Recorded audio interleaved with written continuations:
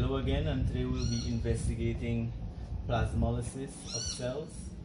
So we're going to be testing how plasmolysis and different concentrations of a solution affects the cells of a red onion. So I have various concentrations of sucrose solution starting from 1 molar to a 0.2 molar solution, and we also have distilled water. And what we'll be doing is placing pieces of the onion epidermal tissue inside the solutions and see how the cells react to that. Now there are three major types of solution that can affect the way the cell reacts. So the first is an isotonic solution, which is where the cell has the same concentration of water inside the cell itself as the surrounding. Then there is a hypotonic solution, where the concentration of water outside the cell is more than that inside the cell. So in that case, water will move inside the cell at a far greater rate than it moves out the cell. And then the final one is a hypertonic solution, where the concentration of solute is higher outside than inside the cell. So in that case, the cell will lose water. And that is where we have plasmolysis. So we expect to see in some of these slides where the cell plasma membrane itself will shrink away from the cell wall due to water being lost from the cell. So to begin with, we just want to peel off some layers of the onion. Now red onion works best because it's already colored. So if we get to about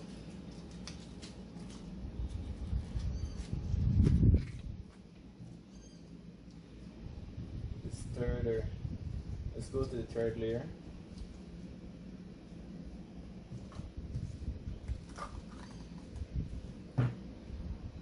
And then if we break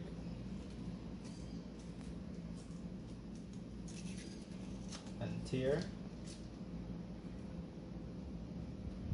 we can start to get some of that epidermis separating.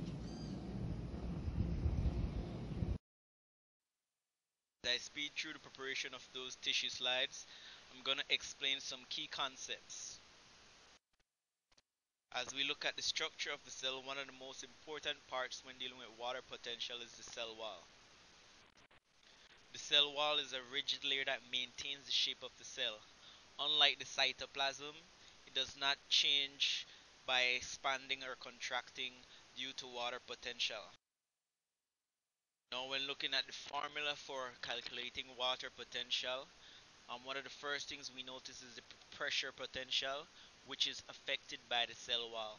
So basically the pressure potential is how much water the cell could hold depending on the cell wall. So it's basically limited by the cell wall. Secondly, the solute potential is determined by the concentration of solute inside the solution which the cell is submerged in. So for example, using sucrose, the solution has a highly negative solute potential. Pure water itself would have a solute potential of 0. So as the concentration of the solute inside the solution increases, the solute potential decreases or becomes more negative, as you can see in the table. With that in mind, we can assume that as the concentration of the solution increases, then the cell will retain less and less water, so the water potential of the cell will decrease. Inside the cytoplasm of a cell, there are already solutes dissolved which are important for the cell's survival.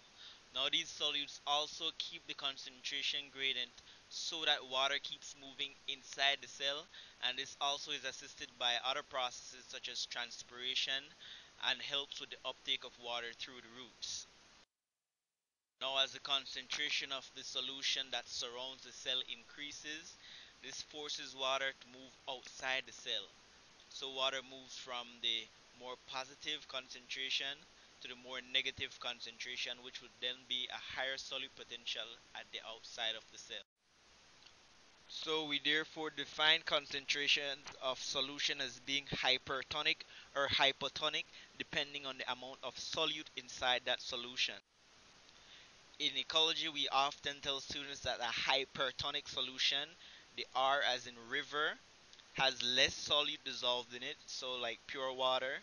And then the hypotonic solution, O for ocean, has more solute dissolved in it, so more like salt water. Okay, so after we've prepared all the pieces of epidermal tissue, I've already gone ahead and did the first 3 slides. What we're going to do, we're going to add 3 drops of each respective concentration solution to the tissue, add a cover slip, and let sit for 20 minutes. So these 3 have been going for about 2 minutes now. Let's begin the others. So that's the 0.6 molar.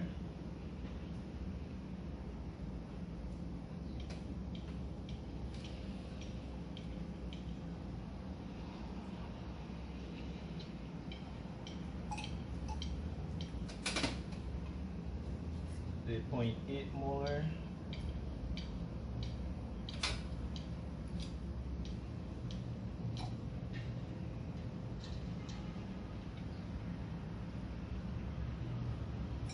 And the 1 molar solution.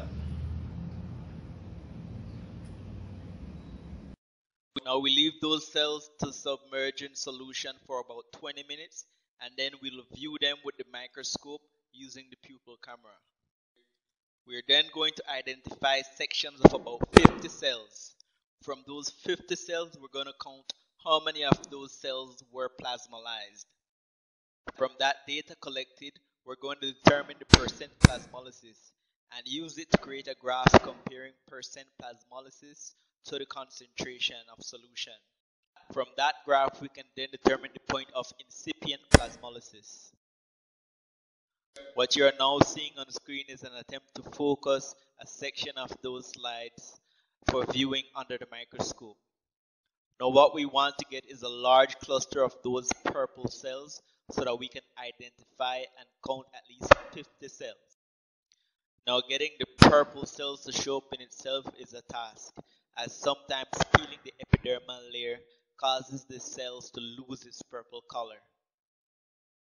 A possible source of error might be that the onion itself was not fresh.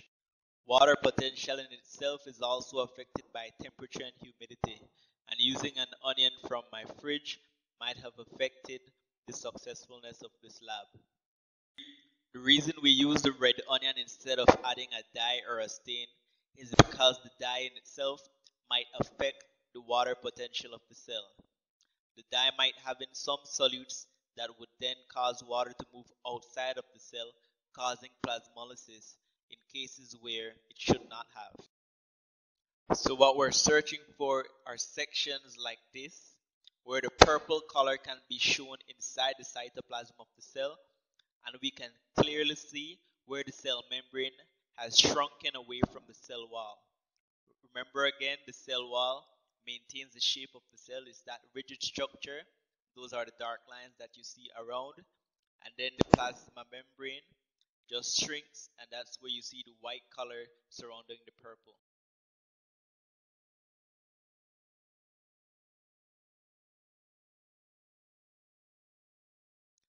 Now another error is that in some sections you might have double layers of tissue or damaged tissue where it makes it a bit hard to identify the cells, like we have in this image here. If you look closely, you can see one set of cells running up and down, and then another set of cells running left to right in the background.